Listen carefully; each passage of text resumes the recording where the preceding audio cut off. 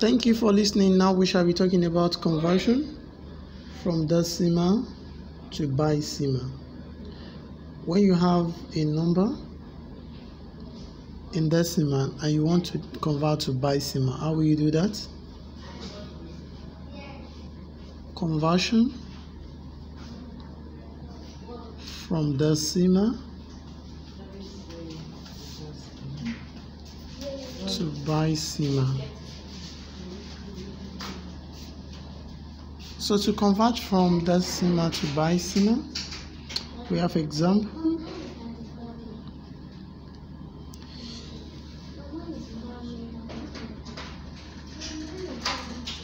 Convert the following to bicimal. A 8.875. So we want to convert this to bicimal. B, so this is in base 10. We also have 13.75. So we want to convert these two to bicimal. How do we do this? Let's go. Yep. The first one, 8.875 in base 10. So you can separate these into two. You have 8 and 0.875. Both are in base 10. So now you can take them from the whole part to the decimal part. For the whole part, you divide by 2. 2 in 8, 4. Remainder 0. 2 in 4, 2. Remainder 0. 2 in 2, 1. Remainder 0. 2 in 1, 0. Remainder 1. So when you move up, your 8 in base 10 is 100 base 2. So for the decimal part, you have a 0.875. In our primary or elementary mathematics, we can convert this to fraction. This point signifies 1, 0, 0, 0, which is 875 over 1000. So 875 over 1000. How do we do this? 5 here, 1 in 37. That's 7. 7 times 5, 35. Remain 2. That's 5. 5 here, 2, 0, 0. That's 175 over 200.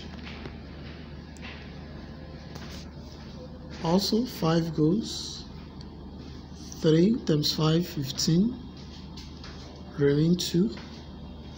That is 5. 5 goes 4, the 0. This is 35 over 40. So we can still break this down. 5 in 35.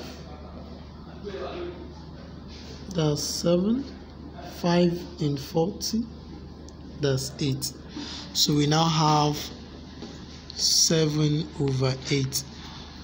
Now, this 7 over 8 is useful because we can express 7 over 8 as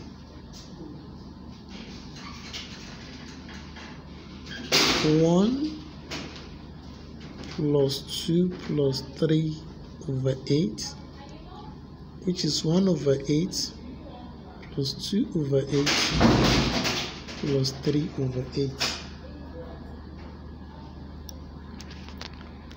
We can still break down. We can still break things down from there. Oh, this is 4. Sorry, this is 4. 1 plus 2 plus 4. Yep. So 7 over 8 could be written as 1 over 8 plus 1 over 4 from here plus 1 over 2. This is 2 raised to power minus 3 plus 2 raised to power minus 2 plus 2 raised to power minus 1. So in a nutshell, we can combine these two together to have, so if we should combine these two together, we shall have 8.875 base 10 will be equals to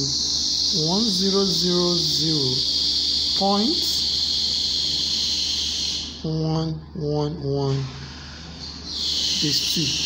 If you can recall in the previous video, this will be minus 1, 1 times 2 raised to power minus 1, 1 times 2 raised to power minus 2, 1 times 2 raised to power minus 3, as we have it here.